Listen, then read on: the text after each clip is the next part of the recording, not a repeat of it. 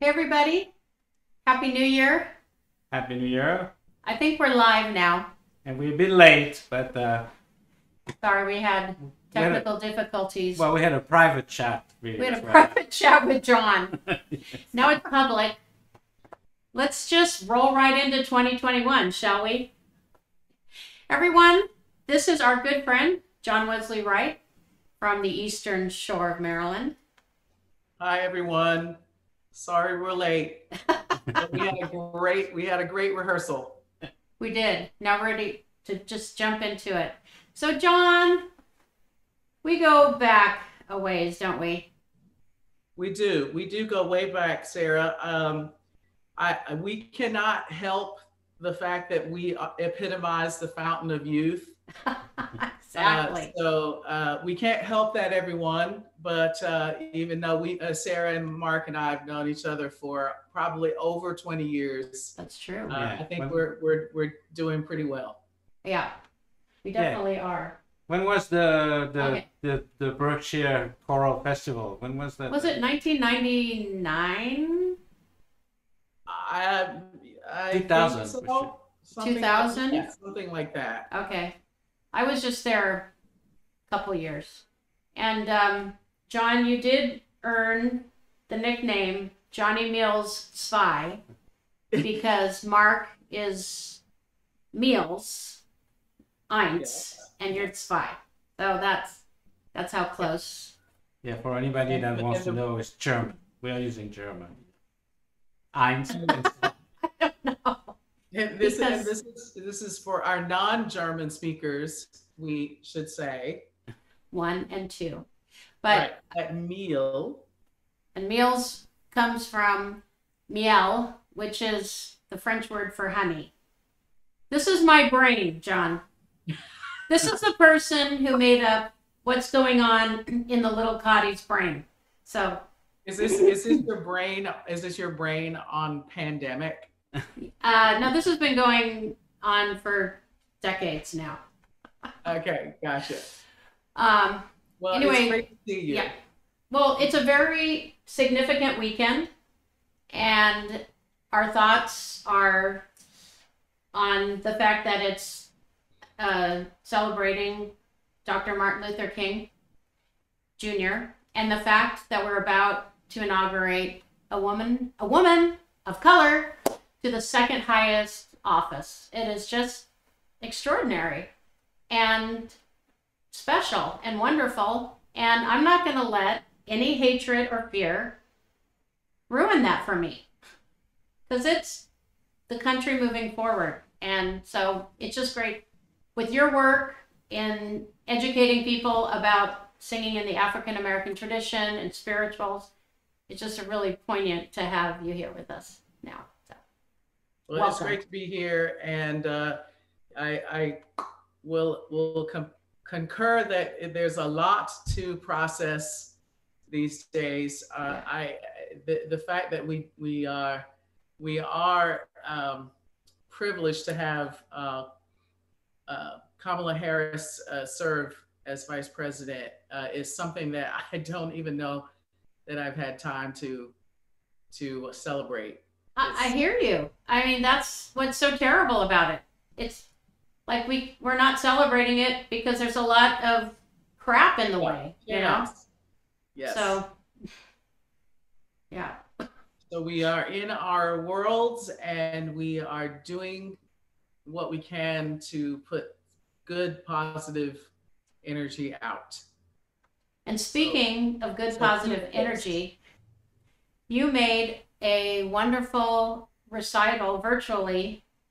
Why don't you tell us about that? During the pandemic, you did all that. So give us a little. Right, yeah. So I think one of the great one of the great outcomes of the pandemic is, it's forced us to step back a bit and to consider the good things around us and our family and our friends. And it's those of us in the art field have had to figure out ways to be innovative, and you're doing that right now. You're exemplifying that right now with your fireside chat. So kudos to you. And so I've done a lot more standing in front of my iPhone and taping parts and various songs than I ever imagined that I would. And so this virtual concert, this with my wonderful colleague and friend Danielle Cumming, who's classical guitarist from Toronto. We've worked together for about 10 years here at Salisbury University. And we just actually settled after 10 years on a name for our duo. So we probably realized at some point last year that, hey, you're from Canada and I'm from Georgia, and we sing a lot of spirituals on our concerts. So why don't we call ourselves North Meets South? And it's stuck and it seems relevant. And so yeah, I'm very happy to share with you some things from that concert that we made for Bayview, the Bayview Music Festival up in Petoskey, Michigan. It's a wonderful Chautauqua institution. Awesome. Just to, I want to do a little shout out for Georgia. Yeah. Yay, Georgia. That's pretty awesome, right? Another thing that we're not really celebrating because of all the noise. So yes, let's celebrate it right now. And all the women of color and who worked so hard to make it happen too. Yeah. All the, Stacey Abrams, all on down. It's great. I just want to mention, you're really taking the fireside chat thing serious, aren't you? I mean, I am going to admit that I did take it seriously. We don't mess around here on the Eastern Shore. You said fireside chat, so I found some fire and we're chatting. And it is between, and it also is between 5 and 6 o'clock, which is the cocktail hour. So cheers. Cheers on that. So let's listen to this duet that is a part of this virtual concert. Okay. And you're joined by who? So I am joined by a wonderful student who just graduated from Salisbury University, and his name is Jeremiah Copeland. Jeremiah is a very special kid. I've known him since he was 11, and David Ronis is probably watching right now. He's a wonderful opera director at University of Madison, Wisconsin. And David and I co-directed the musical theater camp together for many years, and that's where we met Jeremiah. So here he is. Great. The national... Mark and I, we performed there. Yes, and which was really great. You were our guest. You were Couple of times, yeah. Yep. So Jeremiah is the reigning national Natch musical theater champion. So he's a fantastic kid. All right. Lord, I couldn't hear nobody pray. Couldn't hear nobody pray. Oh, way down yonder by myself. And I couldn't hear nobody pray. Lord, I couldn't hear nobody pray. Couldn't hear nobody pray. Oh, way down yonder by myself. And I couldn't hear nobody pray in the valley on my knees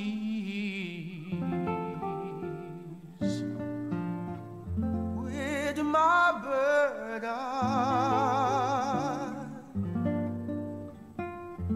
and my Savior.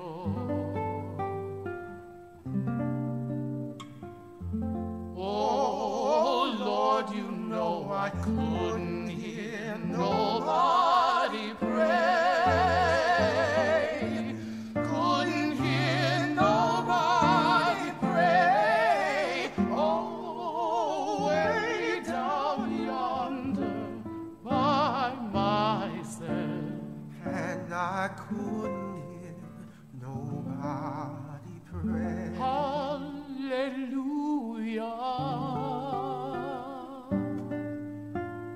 Trouble's over.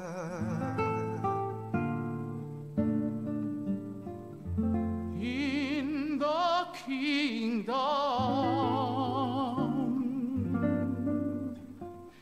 with my Jesus.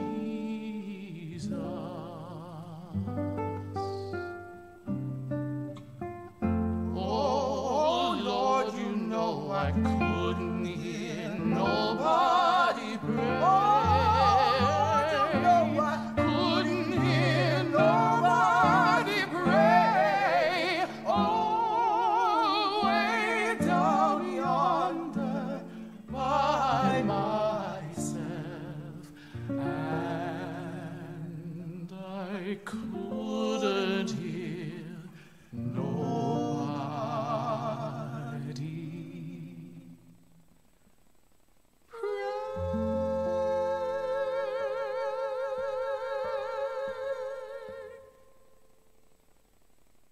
Hi.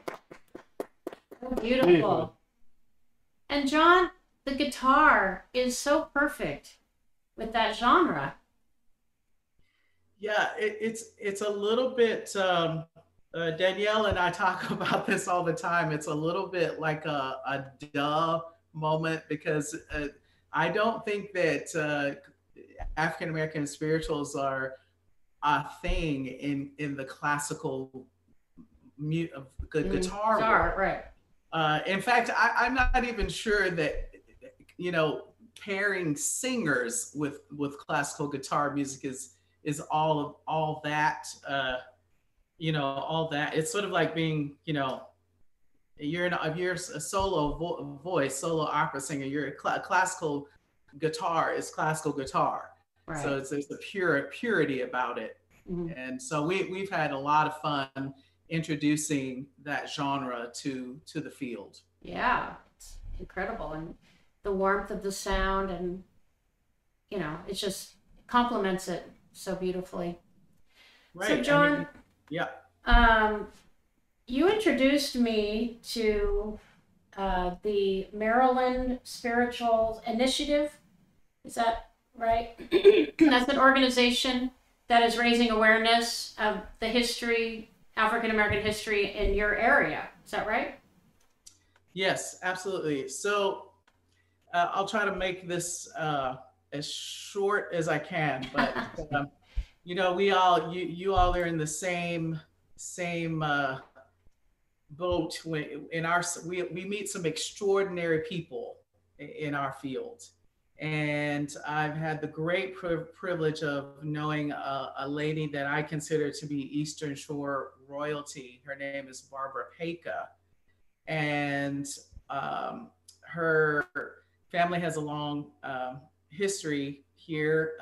There's a William Peka house in Annapolis, a museum and gardens, and I believe one of the signatories on the is it the Declaration of Independence, and was a governor of Maryland. Oh, wow. So there's a long history there. And so Barbara is a champion of African American history and culture.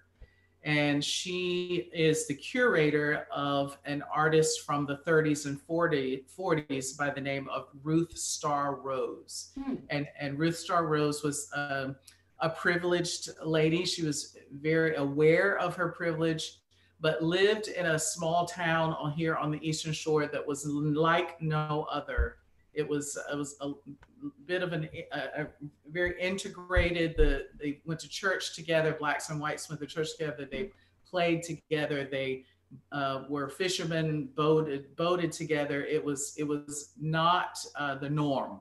Mm-hmm. And so in this situation, Miss Ruth Starr Rose, she depicted through her art, she depicted the spirituals that she heard in church and the life around her. And so they're wonderful paintings.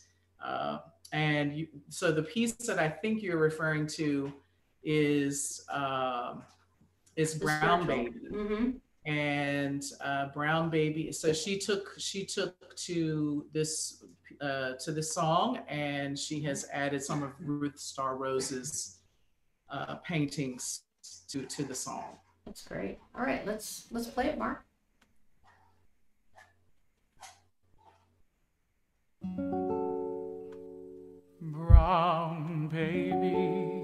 Brown baby, as you grow up, I want you to drink from the plenty cup.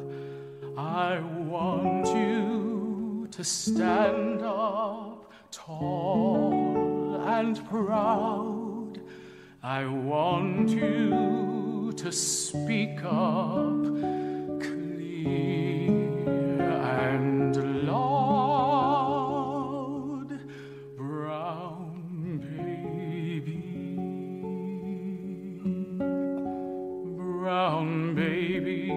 Brown baby, as years roll by, I want you to go with your head held high.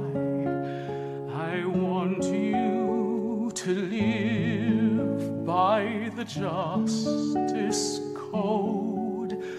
I want you to walk down freedom's road.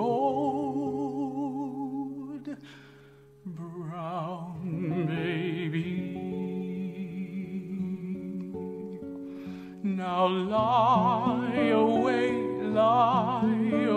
sleeping. Lie away here in my arms, while your daddy and mommy protect you and keep you safe from harm. Oh,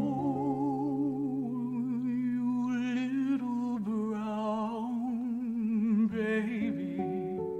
brown baby, it makes me glad that you will have things that I've never had.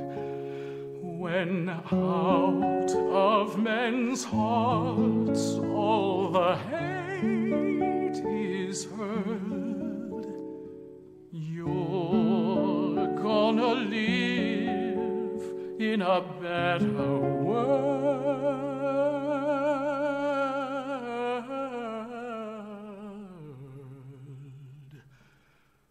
Brown baby.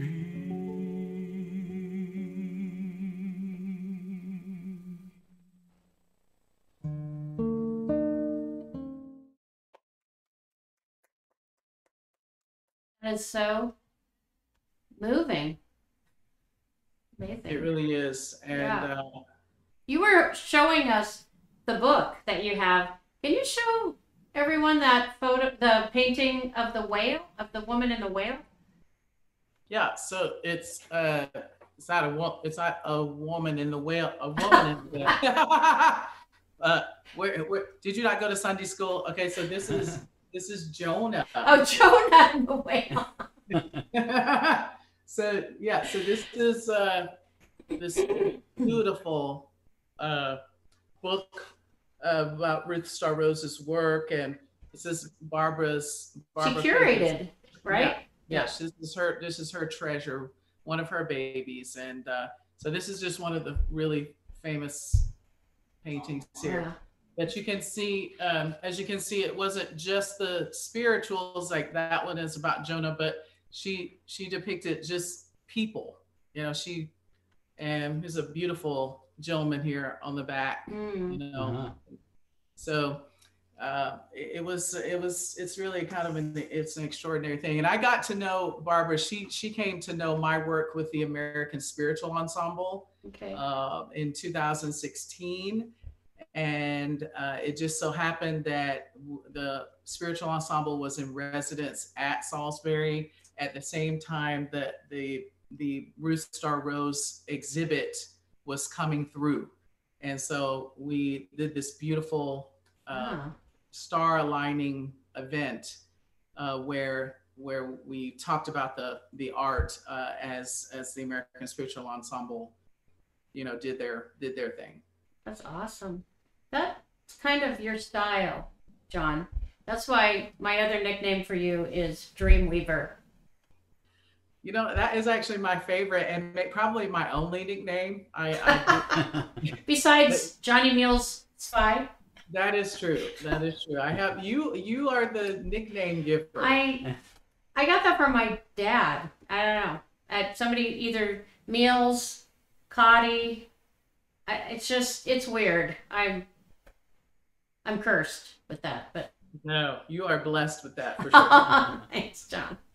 So speaking of one thing I think is really cool, and I learned this from you, is the difference between gospel and spirituals. Can you explain that to everyone? So actually, I will explain that, but when we just talk about song traditions in general, in African American song traditions, we're talking a whole, you know, slew of different things. I think the two biggies are spiritual and gospel, and that's why we talk about that so much, because you know, those are the genres that we know and that we deal with. And over time, you know, my theory is that the word gospel is just like really catchy. I mean, and so people interchange them. And I mean, it's what's a better word? I mean, the gospel truth. We use the word gospel in so many ways, you know? Yeah. And so, so when we're talking about the difference between the two, you could think of it this way. So when you think about spirituals, you're thinking about folk melodies, a cappella, tied to the South, coming out of the slave fields. When you think about gospel, you're talking about, you know, much later, more tied to the North, urban, and related more to blues and jazz. Okay. So there's a time difference. There's a geographic difference. There are gospel music we know who the composers are. They want their paychecks. They want their royalties. We you know, there are drums and instruments and various things that we associate with gospel. Mm-hmm. Isn't it also biblical? I mean, the gospel being related to the New Testament, and are the spirituals related a lot to the Old Testament, or is that not? Yeah. So you can also make that distinction too. Isn't always the case, but I would say more so. I think where you can make another distinction with gospel music, if you start to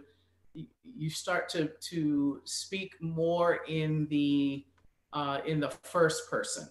So it's more about your direct relationship with your Savior, your personal relationship. As so, for example, "Precious Lord, take my hand, lead me on." You know, a gospel hymn. So, and you know, then the spirituals would, you know, maybe be talking more about an Old Testament Noah or Moses or third Jonah. person kind of more. Right.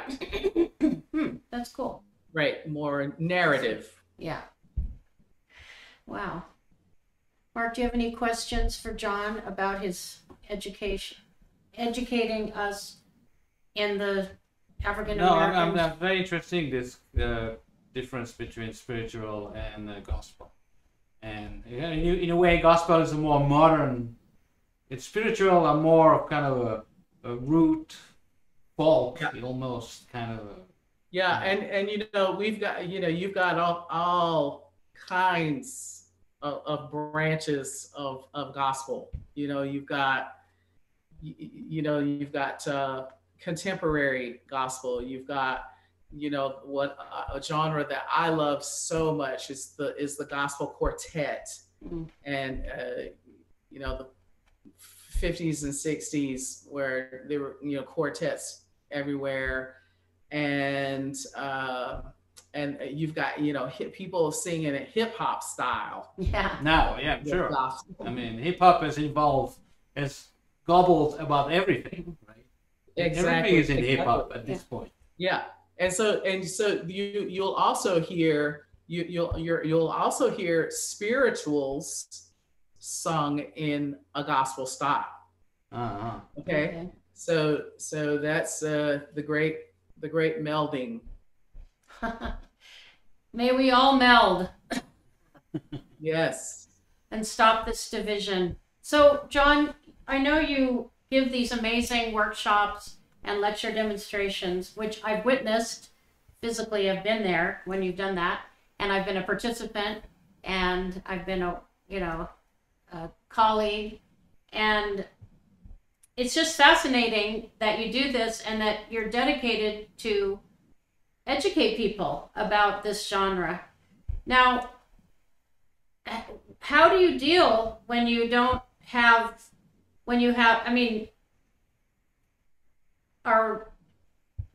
white people singing these spirituals? Is it a problem? Well, you're going right in for the we got to talk about it. Jugular. Sorry, it was really hard to get that out because it's such a topic that we probably need to talk about, but we're all kind of afraid to talk about because we don't know what's appropriate, what's not appropriate. People misunderstand certain things or take things out of context. Right. Some people are ignorant and say stupid things or do stupid things. So yeah, it's discussion we need to keep having. Right. So first I'm going to take a sip of wine before I answer you. That's a good idea. It's a very complicated subject. All right. So I'm glad you asked I'm glad you went down this road because the thing that I'll say absolutely is that the music that we experience today is American music. It is part of American history, and it belongs to everyone. If you took out, if you tried to take out, you know, spirituals from colleges and universities and high schools across, you know, around the globe. If you tried to take away jazz programs, if you tried to take away anything that, like, you know, was evolved from the fields or evolved from Black folks improvising, or if you tried to take that away, you would be left with practically nothing. That's right. So couldn't agree with you more. Yeah. Yeah. So That's my short answer is I think when you start to get into whether white people should sing this or sing that, or I just want I'd like to say it doesn't matter whether you're black or white. I want it done well. Mm-hmm. I want it done with tastefully. Mm-hmm. It's no different than if when I go on the stage and I sing Schubert, I'm really trying my darndest, to not, embarrass the German culture and embarrass the German language. So Right. I worked very hard on that. And so it's the same thing so stylistically, we have to work to be appropriate and be stylistically do something, have integrity with the style. Well, having integrity, I agree with you completely, but we do run into some problems when the certain what words. You be talking about? Whatever could you be talking about? I mean, it's just like I totally get it. Some of us were owners and some of us were slaves. I mean, that is something you cannot ignore and walk away from. And so for me to sing something that sounds like a black person singing it, I think it's wrong. I think it's inappropriate. So I don't do that.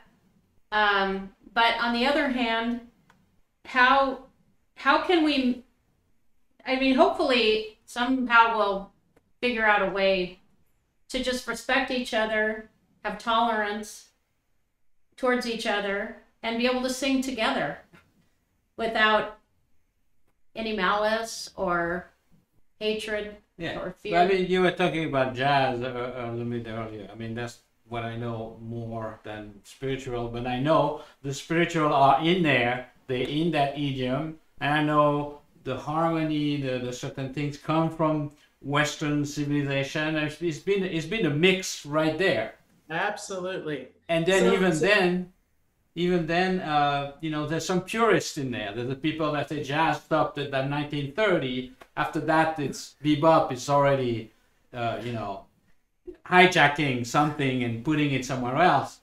And even then, when you go to the later in the 20th century, when you have Miles Davis taking rock element and mixing it all, so all these things become not pure anymore. But what does it mean? It's that purity. It's evolving the music. Yeah. Anyway. Exactly. So, I will share with you that just this past year, last March, I experienced something that I never, in my wildest imagination, thought that I would experience. So I was an artist in residence at Western Michigan University, had an incredible week of events and experiences with teachers and students. And the culminating concert was all the work that we had done during the week. And I had taught different folks solo spirituals, coached the solo spirituals. We did ring shouts, work songs, all kinds of things. And we did some things, participatory things with the audience. And it was a very, very special time. And at the day after everyone's, feeling great, and it's ended on such a high. I mean, one of the high notes of actually my entire career. And the next day I get a phone call, and apparently a young lady came, I'm going to say with a bit of an agenda, and she filmed only for about 20 seconds of only white people doing a certain song, a ring shout it was, that we had worked on during the week. And she posted it and said, look at what these white people are doing. This is appropriation, and this is horrible. This is our music, and they they don't have a right to do that. And attacked me, of course, which I don't need to talk about. But what I want to say, so all of that, that was an experience for me, and the things that I'm still learning from it. But I just want to say that what you were saying, Mark, just the fact that we stand on a stage and present things is a European concept. So it is too late to try to say that something that has weaved itself so deeply into our American culture that that somebody doesn't have a right to perform it. Yeah, and I mean the notion like of owning or stealing, which is completely, it makes no sense for an art form or a culture. You cannot steal a culture, you can kill a culture. And the worst thing you can do is like, make all those people sing, plain chant or something, no more spiritual. You're forbidden to sing spiritual. It's for your culture. You're just gonna sing madrigal or rock song. I don't know. It's already anyway. But that's not what you're doing. What you're doing, you're making the culture live. So that's a wrong optic of thinking, because you make this culture live, that you're actually taking it. You're not taking it, you make it live. Yeah. And it's better for the culture itself. Yeah. So, that's what I thought all these years I was doing. Well, I also think there are people, and rightfully so, are angry, are reactionary to something that, they feel is taken from them because of what people of color have endured in this country for 400 years. So yes, I get that. It's just unfortunate that it can't be an opportunity to educate and has to be seen as cultural appropriation. And we hope, and that's why I started this discussion, because it leads into the last video that we want to show everyone, which is from a project you did for a school in Iowa. Correct? Okay. Yes. And so, yeah, go ahead. Tell us about the project. Yeah. So this goes back to your question about what we've been doing during the pandemic. Artists figuring out how to create things. And I had a friend from the Berkshire Choral Festival, also Becky Fields, if you're out there. Becky Fields Moffitt now. She's a mom. Oh, nice. And so she contacted me. She's just a star music educator out in Iowa City. I remember that. And she said, hey, it's not ideal, but would you consider doing one of your workshops virtually, and also, creating some videos for our kids? And so she had this entire district of 5th and 6th graders are taking on the topic of freedom songs. And so I said, absolutely, I'll give it a try. And so on the actual day, January 6th, I'm getting kind of choked up here. On the actual day, at the actual time that folks were storming and breaching the Capitol, I was giving a workshop on freedom songs to a group of Iowa teachers.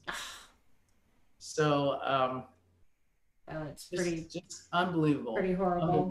The relevance and the contrast. We have a lot. We have a lot to overcome. Yeah. Yes, we do. And I'm so grateful to you for sharing that YouTube video by Genie Deez, who is a YouTube star, and we're gonna post that with the chat because everyone should watch this. And it's about the history of the song "We Shall Overcome." Yes, and thank you, Genie Deez. I'm sorry? I said thank you, Genie Deez. Yeah, thank you, Genie Deez. You are amazing. I mean, I started watching his other videos too. He's just so interesting and just teaching people, you know. It's like, that's what it's all about. So just in a nutshell, "We Shall Overcome," it borrows from a lot of musical genres going back to the 18th century. Yeah. Right? So absolutely. And I'm, you know, among some of its roots is a composer that we have here from the East, right here on the Eastern Shore, and his name is Charles Albert Tindley. And Charles Albert Tindley wrote a hymn, wrote many hymns, but one called "I'll Overcome Someday." And so that's one of the roots to "We Shall Overcome." There's also a gospel song that it used to, you know, be titled "No More Auction Block." No More Auction Block is a spiritual, has ties to they say to a Catholic song, "O Sanctissima." Mm-hmm. So it's really worth watching that video. Yeah. This is I think you're going to play an arrangement that, you know, we came up with, a trio of mine with Jeremiah and a young lady named Annabelle.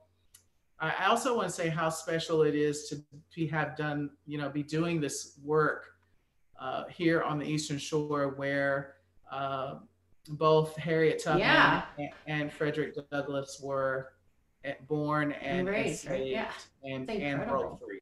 Yeah, that is just, what an amazing place. And it's going strong. Yeah.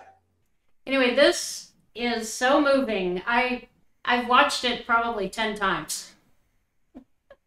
So we're gonna play it now, and here is "We Shall Overcome." Okay. We shall overcome. We shall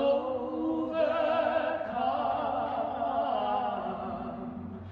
We shall overcome someday.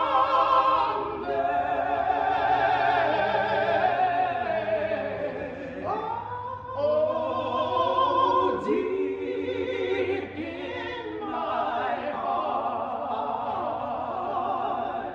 I do believe we shall overcome someday. We shall live in peace. We shall live in peace. We shall live in peace. We shall live in peace someday.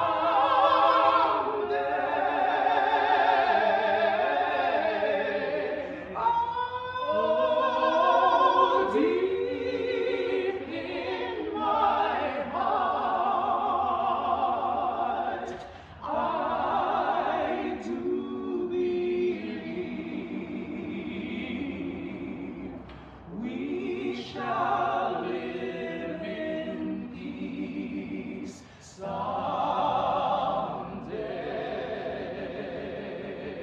We are not afraid. We are not afraid. We are not afraid. We are not afraid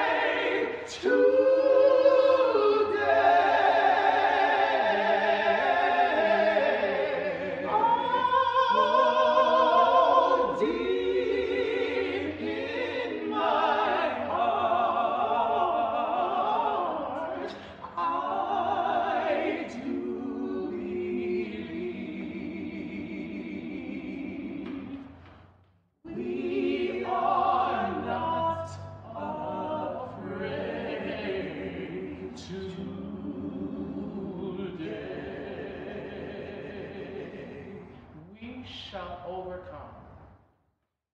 We shall overcome. We shall overcome.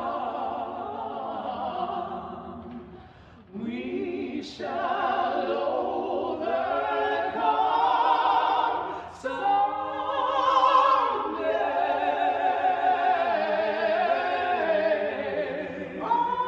Oh, deep in my heart, I do believe we shall overcome someday.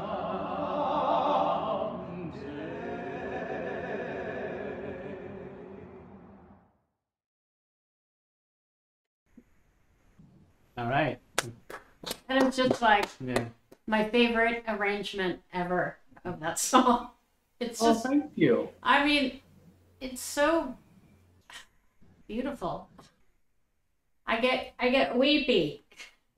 Well, thank you. There's more to come, just so that for anybody who's watching, I always try to draw students into these experiences. And so I, like everyone else, was, completely shaken to the core by the events, the chaos, everything going on. And so I immediately thought, what can I do? How can I contribute? So I've, produced a program of songs of courage, freedom, and justice, and we are filming in a couple of weeks. So that piece will get officially filmed, along with many other things. Awesome. Is that in conjunction with your students? Yes, with Jay, with Annabelle. Oh yeah, there's awesome. And then we're going to add in a wonderful bass.